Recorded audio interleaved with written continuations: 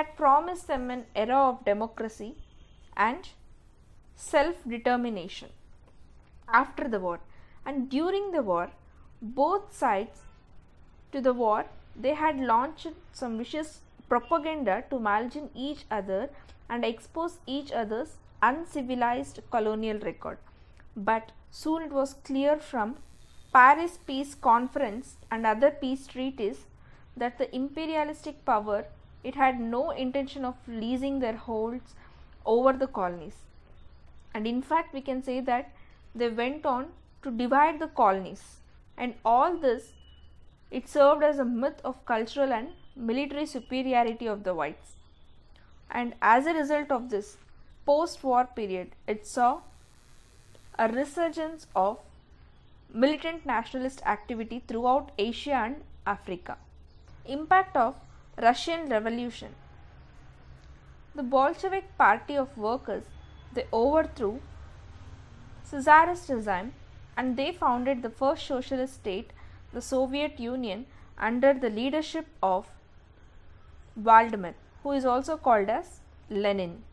The Soviet Union, it unilaterally renounced the Czarist imperialist rights in China and rest of Asia also, and they gave rights to self-determination to former Czarist colonies in Asia, and they gave equal status to Asian nationalists within its borders. And after that, the October Revolution, it brought home the message that immense power, it lay with the people, and the masses were capable of challenging even the mightiest of tyrants, provided if they were organized, united and determined. So, and in case of failure of constitutional machineries in the province, the governor could take over the administration of transferred subjects also. And the Secretary of State for India and the Governor General, they could interfere in respect of reserved subjects, while in the respect of transferred subjects, the scope of their interference was restricted. Legislature. The Provincial Legislative Council, it was further expanded, and about 70% of the members were to be elected. And the system of communal and class electorates, it was further consolidated. Women were also given the right to vote, and the legislative councils could initiate legislation, but the governor's assent was required for everything. And the governor, he had the powers like veto bills and to issue ordinances. The legislative council could reject the budget, but the governor could restore it if it is necessary. And the legislatures, they enjoyed the freedom of speech. Montagu-Chelmsford Reforms and Government of India Act 1919. The British government, they were not prepared to part with, or even they are not ready to share its power with the Indians, and once again they restored to the policy of carrot and stick. The carrot, it was represented by insubstantial Montagu-Chelmsford reforms, while the measures such as Rawle Act, it represented to the stick. So in the lines with the government policy, it contained in Montagu's statement of August 1917 that the government announced further constitutional reforms in July 1918, which is known as Montagu-Chelmsford reforms, and based on this the Government of India Act 1919 was enacted. The main features of Montagu reforms. So let's study about some main features of Montagu-Chelmsford reforms. First comes provincial government. In this provincial government, Montagu, he introduced diarchy. The act, it introduced diarchy for the executive at all levels of provincial government. Diarchy means government by two independent authorities. Executive, diarchy, that is the rule of two. Executive councillors and popular ministers, it was introduced through diarchy by Montagu-Chelmsford by his reforms. and the governor, he was to be the executive head in the province. The subjects were divided into two lists: reserved subjects and transferred subjects. Reserved subjects, it included subjects like law and order, finance, land revenue, irrigation and so on. And the transferred subjects, it included subjects like education, health, local government, industry, agriculture, exercise and so on. The reserved subjects, it were to be administered by the governor through his executive council of bureaucrats, and the transferred subjects, they were to be administered by the ministers nominated from among the elected members of legislative council.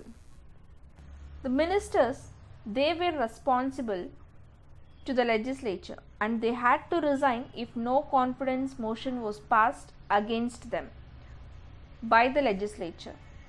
And while the executive councillors, they were not to be responsible to legislature. Central government.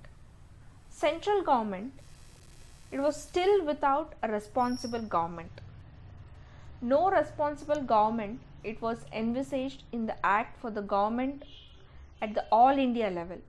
And the main points were, at the executive level, the governor, he was to be the chief executive authority. And there were to be two lists for administration. One is central list and the other is provincial list. And in the Viceroy's Executive Council of 8, 3 were to be Indians. Among 8 members, only 3 members were Indians and majority were Britishers. The Governor General retained full control over the reserved subjects in the provinces, and the Governor General could restore cuts in the grants, certify bills. He could certify also rejected bills by the central legislature, and he can issue ordinances. Legislature. So a bicameral arrangement was introduced. The lower house or central legislative assembly, it consisted of about 145 members. And among them, 41 were nominated and 104 members were elected. And out of this 104 members, 52 were general people and 30 members were Muslims and 26 people and 20 special people. And the upper house or council of the state, it had 60 members, and of them 26 members were nominated and 34 members were elected. And out of 34 members, 20 were general people, 10 were Muslims and 3 were Europeans and 1 were Sikhs.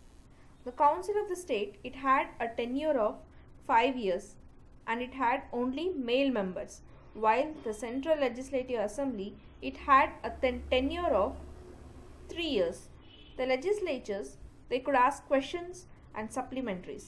They can pass adjournment motions and vote a part of the budget, but 75% of the budget, it was still non-votable.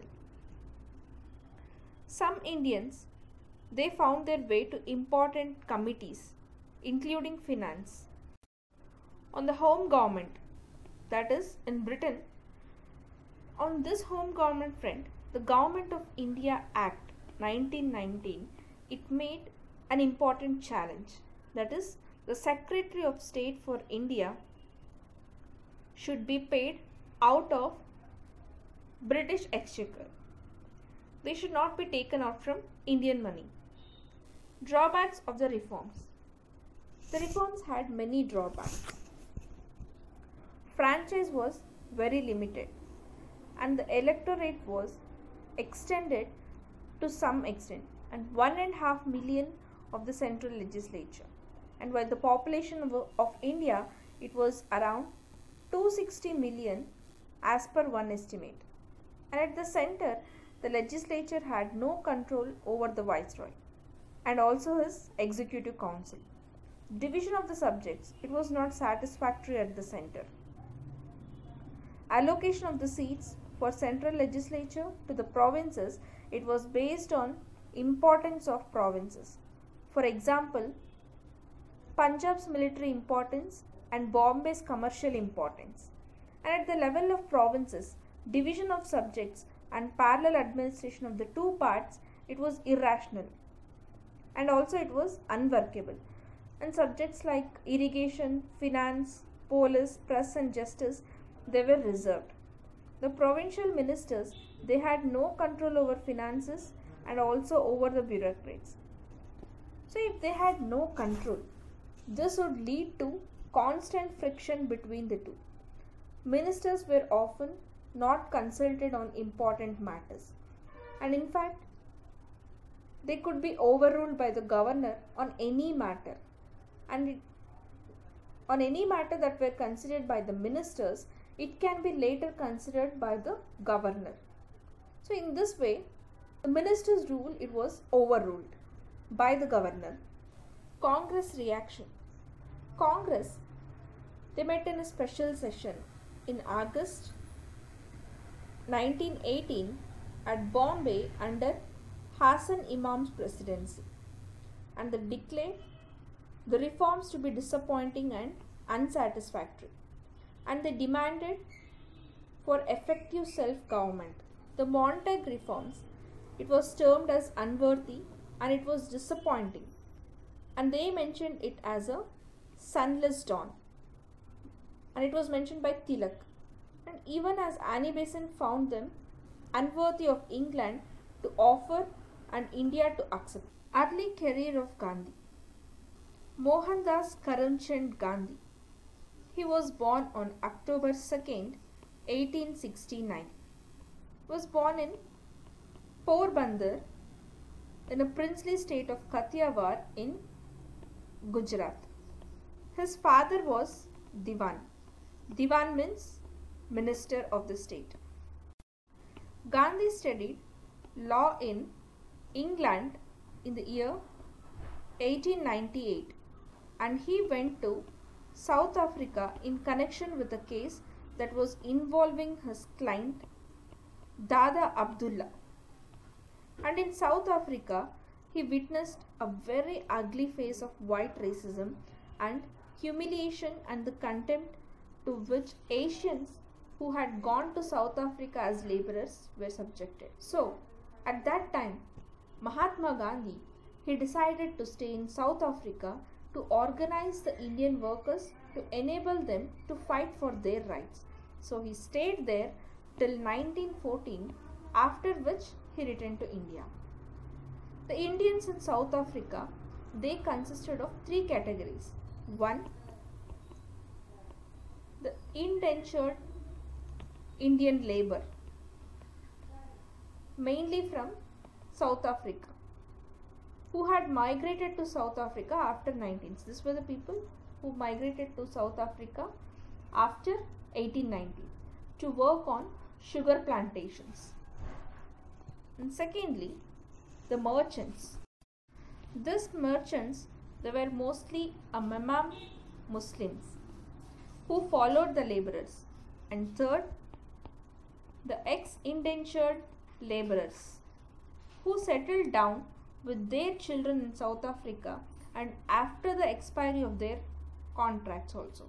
These Indians, they were mostly illiterate and they had little or no knowledge of English at all. They accepted those racial discrimination as part of their daily existence. And these Indian immigrants, they had to suffer many disabilities. They were denied the right to vote. They should reside only in prescribed locations.